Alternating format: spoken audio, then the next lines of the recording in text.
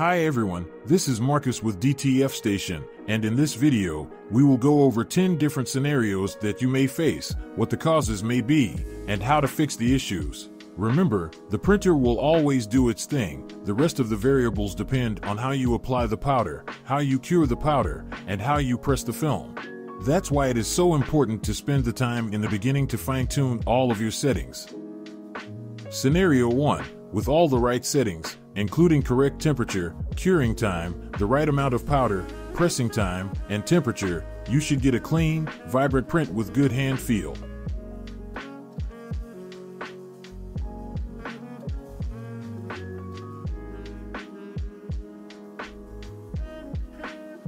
Scenario 2.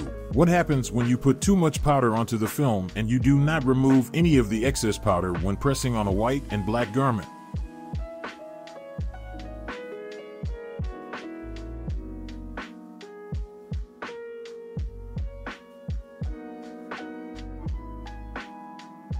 When pressing this film onto a white garment, visually, you will probably not see much of a difference, but the hand feel would be pretty thick due to the excess amount of powder.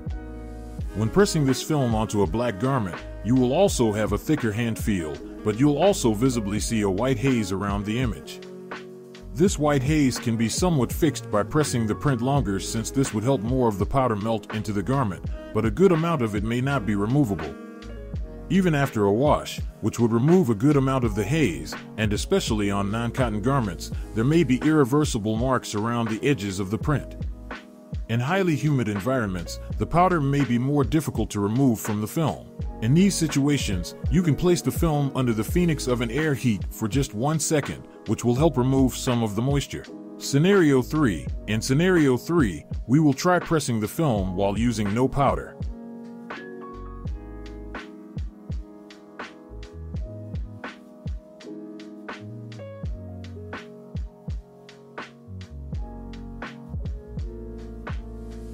The results will be a film that does not transfer the actual print to the garment. This is because the powder has two roles. 1. It melts under the garment threads and adheres the print to the garment. 2. It also helps the print's stretchability and improves washability. Scenario 4. Here we will apply an uneven layer of powder. This can also happen if bad powder is used. When either of these happens, parts of the prints may adhere to the garment, but other parts may not.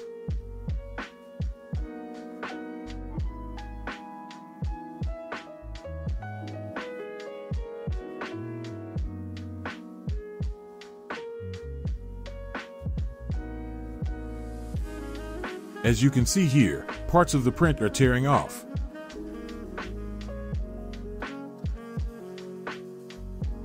It's important to get an even coverage of powder over the entire print. It is also very important to use good powder. Here are some recommendations. Once a bag of powder is opened, make sure to use all of it within a 6-month window. Once a bag of powder is opened, keep the powder in an airtight bag or container with desiccant to keep it dehumidified. Moisture will make the powder unusable. Dust and debris can also cause issues, causing inconsistent peeling. Lastly, keep the powder away from sunlight or heat. Once the powder melts to any degree, it becomes unusable.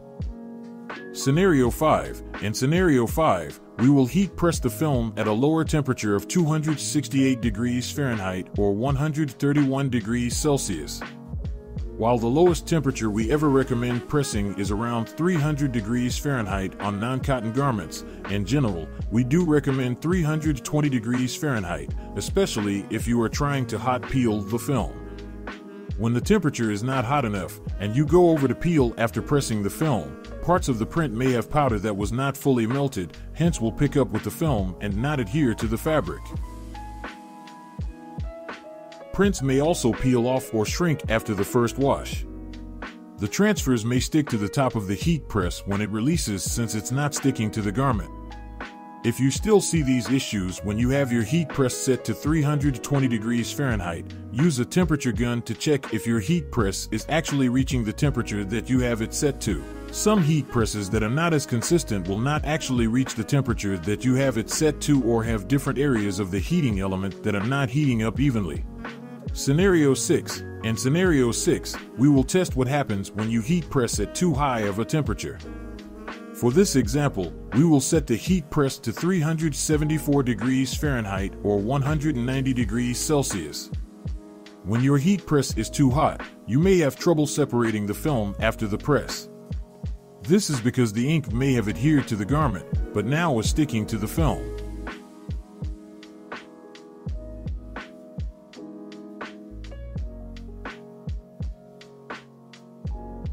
You may also evidence the ink boiling or where the print started to shrink. If your temperature is set at 320 degrees and you still see these issues, make sure to use the temperature gun again to check that the heating element is actually hitting the temperature that you have it set to. Scenario 7. Here we will cure the powder at a lower temperature than recommended. We normally recommend curing the powder at 248 degrees Fahrenheit or 120 degrees Celsius. In this test, we lower the temperature down to 195 degrees Fahrenheit or 90 degrees Celsius. Similar results can occur from not curing long enough. One indicator that the powder has not been cured enough is if the powdered side after curing does not have a shiny orange peel finish and instead has a grainy finish.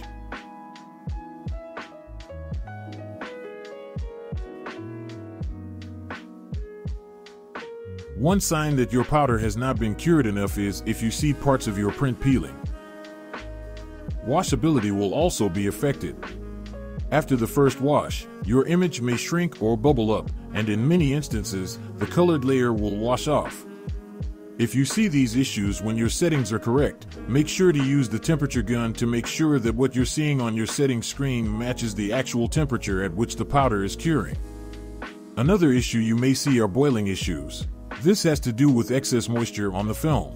One remedy for this is heating up the film a second before the powder is added. Scenario 8. Here we will see what happens when you cure the powder at too high of a temperature. We normally recommend curing the powder at 248 degrees Fahrenheit or 120 degrees Celsius. In this test, we will set the temperature to 320 degrees Fahrenheit or 160 degrees Celsius.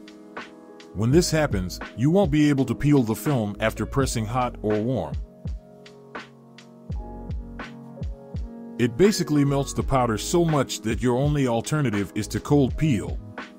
Even with the cold peel method, you may have some difficulties. You may also see boiling issues in the print, especially if you have large solid areas of color. Scenario 9. In this scenario, we will have all the settings at every step correct, but when we peel after the press, we will not wait 3 seconds, and we will peel quickly.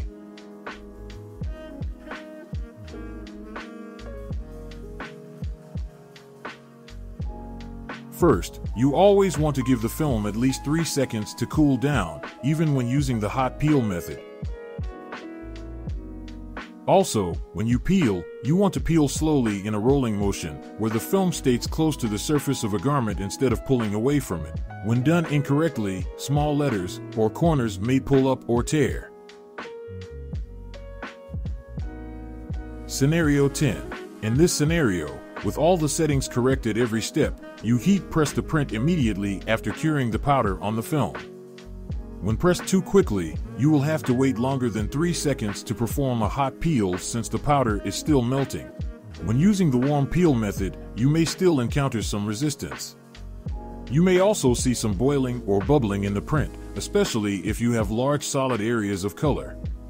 To resolve these issues, we recommend giving the film at least 5 to 10 seconds after the powder curing step to allow the powder to cool down.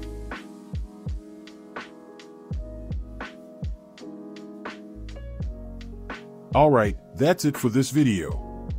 Thanks for watching.